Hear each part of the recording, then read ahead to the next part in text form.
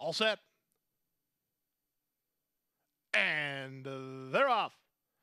Very clean beginning for Milfoy, ridden for a little forward position up on her outside. Flying Aletha put into play early. Flying Elisa will lead out of the chute for the out of the opening quarter mark. Flying Elisa by a length and a quarter. Now Milfoy's on the hip of the leader, and then the three path is Penn Street. Far outside goes Toned Up. Backing off is Funny Bet to race about 3 lengths ahead of Twilight, and Cafe Society is last. They complete the opening quarter with Corey Lannery and Flying Aletha on top 3 parts of a length. Milfoy second, Penn Street third, then the fourth and Toned Up. It's a gap of 3 to Funny Bet together with Cafe Society, who improves at the rail. 3 wide at the back is Twilight. They go to the half-mile point. Flying Aletha still setting the pace. She leads 3 parts of a length. Milfoy in between horses, well on a hold in second.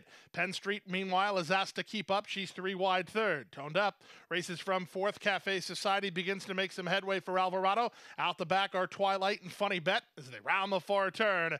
Inside 3 furlongs from home, Flying Aletha is bracing for the challenge of Milfoy, who's up on the outside second. From the back, Cafe Society continues to make good progress. She's going to look for racing room toward the inside as they run to the top of the stretch. It's Milfoy who comes away with the lead. Her chief challenger is Cafe Society. Swung to the center by Junior Alvarado and finishing up. 1/8 of a mile to go. Cafe Society, she's got a shot here. She's rolling down the center and she's up to take the lead. Milfoy could do nothing about it at 5-1. Cafe Society kicking clear.